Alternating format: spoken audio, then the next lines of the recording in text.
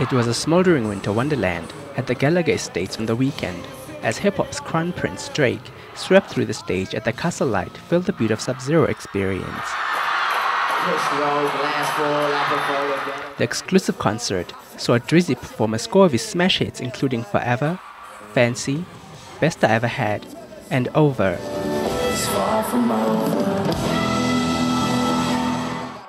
Drake later brought his mother out on stage and dedicated the song Make Me Proud to her. Drake shot to global fame after the release of his critically acclaimed 2009 mixtape, So Far Gone, and Best I Ever Had, a single from the mixtape, which peaked at number 2 on the Billboard Hot 100. During his set, which was abruptly interrupted by a PA hiccup, Drake jumped off stage to greet the crowd, sending the legion of mostly female fans into a frenzy.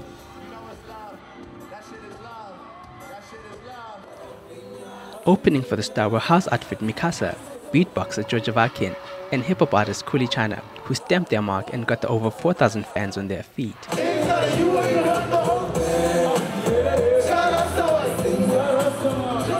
At a press conference before the concert, the Grammy Award nominee spoke about his music, acting, and discovering South African music.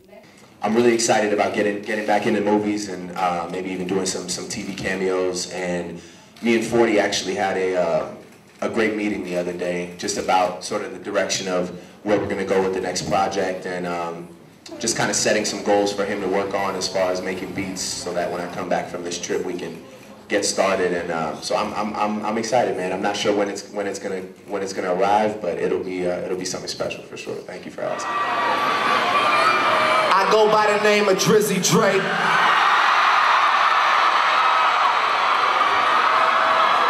I rep this team they call Young Money. And I can't even describe to you how happy I am to be here in Joburg tonight.